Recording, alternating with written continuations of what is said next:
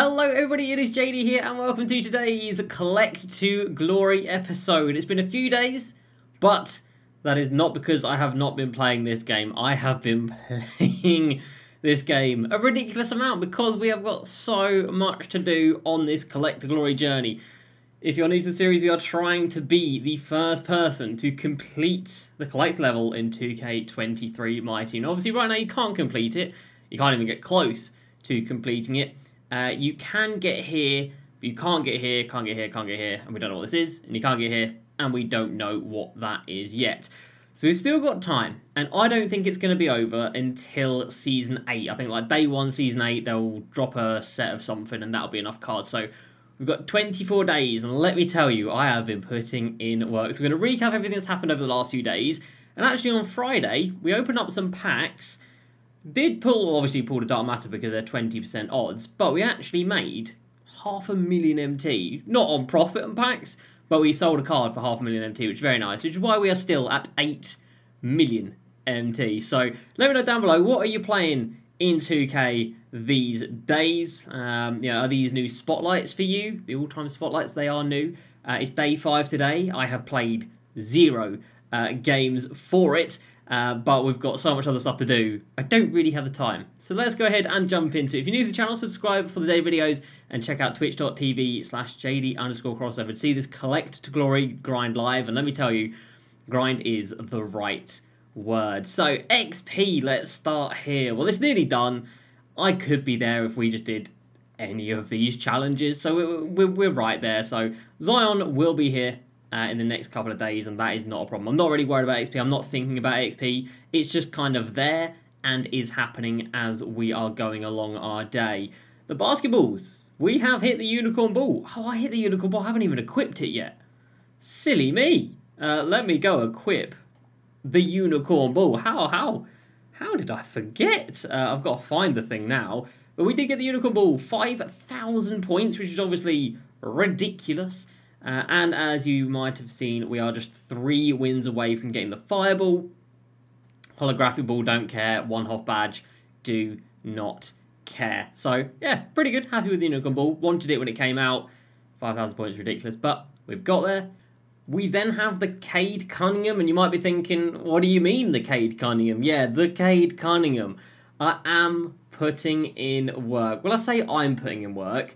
The AI is putting in work. As you can see right here, I have got a full 10-man lineup of these Shades of cards, and I've twice just put it into the Fundamentals Challenge for like inside scoring, which is like the post moves. The AI is never going to hit that. 12-minute quarters, AFK'd it. I just let them go to work, and to be fair, it's still going to take a long time. Let's not get it twisted, but it has at least made a little bit of dents. Like, I'm not obviously on my console, I'm like cooking dinner or whatnot, and let's see where we are at. So Jabari Smith, yeah, up to Amethyst and doing quite well at Amethyst. Jalen Duran up to Ruby now, Keegan Murray up to Ruby, Jalen Ivey nearly at Amethyst right now. So not too bad.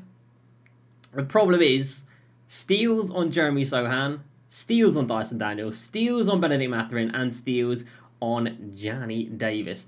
They're going to be the problem. But the other ones, not too bad. So that is the Cade Cunningham grind. We then move over to Domination, and I have completed 2 dominations. Now, the good thing about these dominations, you could AFK them, like completely, like literally just put your settings in, 3-2 zone, push the pace, crash your offensive boards, and then the AI would win by like 30 points. Full AFK. These ones, you are not allowed to play zone, which is just really annoying, and I don't understand why. It's because they're stupid like eras thing, but you can't play zone, which sucks. If you can't play zone, probably not going to win the game by AFKing. Haven't tried it yet here, but of course here it is on Hall of Fame difficulty, so I kind of doubt, and you play against a half-decent team, so I kind of doubt we can AFK those completely, maybe for like a couple of quarters, maybe a half, but I have got through 2 of the dominations, so I'm halfway there on the Dom grind. Clutch time.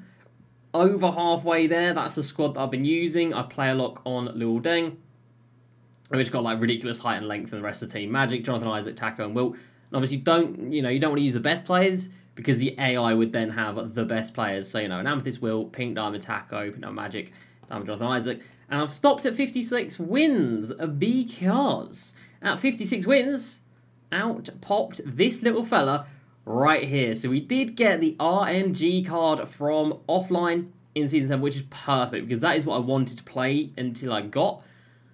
So now that's done, this Friday, coming up in a few days' time, is going to be the refresh. So it'll be a new Triple the Offline RNG card. So I'm now going to wait until Friday to complete the remaining 46 wins, which shouldn't be too bad. And I'm also going to wait until Friday to complete the remaining 222 games of Triple Threat Offline, which may well be the death of me. So good progress though.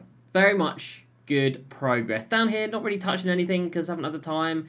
Haven't even got the Heatwave pack yet. That is about it, to be fair. As for the spotlights, yeah, the new stuff. I am going to have to do it at some point, obviously, because we're going to need the cards. This, do I have to do this? It's 3 Hoff badges. I mean, you don't mind it, do you? And then also the NBA Finals gives you 1 Hoff badge, but then just 15 tokens. So nothing too crazy there. So yeah, good progress offline.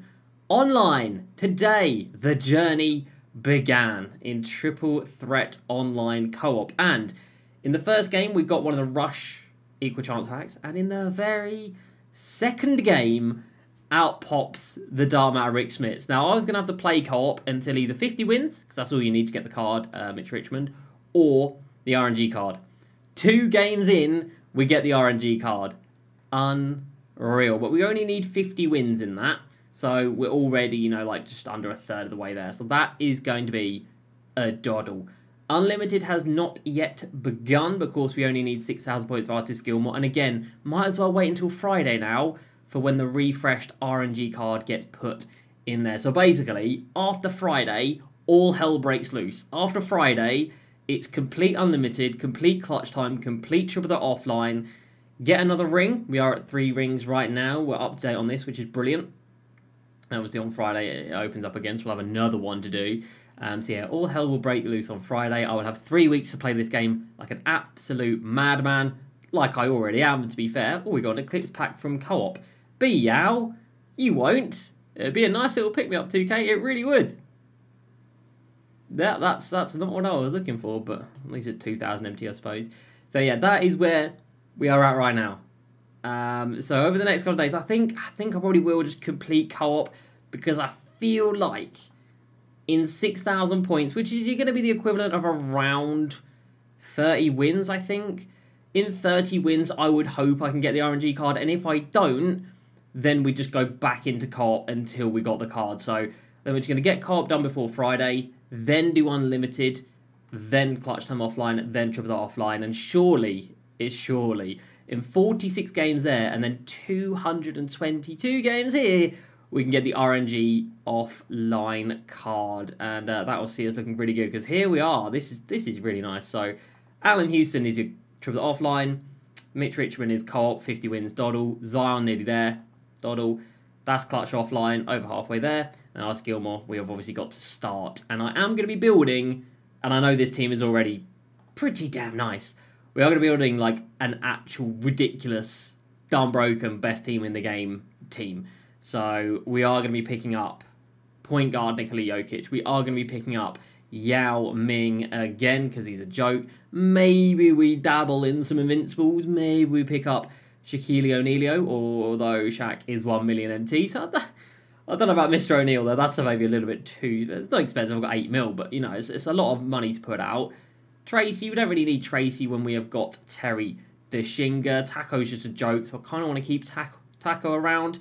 But then Bol, you know, Bol probably needs to come through, doesn't he? Where is he? He is here. Bol probably needs to come through. So, yeah, we are going to splash out, build an absolute dumb God squad before we go into Unlimited. And then I think we're looking really good. I'm really feeling on top of everything that this season has to offer. I feel like we've broken the back of most game modes, which is really nice. We've broken the back of the, you know, domination stuff that I had to do. You know, still got 2 cards left here. But in terms of reward cards, it's just 2 dominations. Free agents, you know, there's still 4 from Play Now I can do, which is a long time. And this MJ from the MJ Challenges. Then it's just his Cade, which again, we're making good progress towards now without even playing the game, which is the best thing I can do. The Sean Kemp is the only card in this game that I physically cannot get. Everything else I can get, it just takes a lot of time, but I physically can't get Sean Kemp. And then you can't get any of these Spotlight cards. You can only get the ones that I've got. Can't get any of the rest of those. Here, it's just a card you can buy. And then obviously Season 6 cards, so I am missing a lot of Season 6 cards. You might be thinking, well, if you're missing all of these, you're never going to be able to get first. You're going to be miles away. Again, yes, but the collector level should end when Season 8 hits. And what happens in Season 8? Well, in Season 8, it's been 2 seasons since Season 6. And that means Season 6 cards will go in the token market. So we'll be able to buy Bradley Beal for probably 250 tokens. Franz Wagner, 250 tokens. Short Limited will probably be 1,000. Jerry Lucas, hopefully just 250 as well. And then the Dark Matters will most likely be 1,000 tokens each, which is obviously a little bit expensive, but we will be able to lock in, every set if we need to get the tokens. So that Season 6 will sort itself out. So these are the ones that are really important, and we're actually doing a brilliant job of it. So I'm very, very happy with that. And I was very happy on Friday because we opened packs for Heatwave. Wasn't opening it for Heatwave, more opening it for the Invincible cards. We didn't get an Invincible card, but we did get the next best thing, which was big boy, 7'4" Ralph Sampson. Right now, 55k, 60k. I don't know what he is right now. He's down a little bit. But we actually pulled one in the first 5 minutes, 10 minutes, something like that. And we had some Hoff badges to use. So he comes standard with 35. We managed to add 13, get him to 48. He maxes out at 51. We got him to 48. We were the second badged out one. There was one before us, which was 49 hollow. It probably went for a lot more. But my one actually went for 480k. So, pretty good. I spent like I spent about 400k on packs. Got 480k back. So we actually pretty much broke even on packs, while obviously adding, all these guys who are original owner right here. So I think it's a pretty successful pack opening for once. So packs were on our side, which is good news. And I think we'll do the same thing next Friday as well. With 8 million MT in the bank, I am looking to pick up a few cards. Not a lot of cards. Because again, we've still got over 3 weeks. And we did do like a big sell-off of cards, not too long ago. And I do think prices are going to continue to tumble as more and more cards get released. More and more Invincibles get released. But some of these are already nice and cheap. Like a Clay is 25k. This Jaylen Brown's probably dirt cheap. Jaylen Brown's probably like 10k. So there are a few that we can pick up. But the fact that we've got 8 million MT in the bank and we are at 2,948 cards, that is a really good place to be.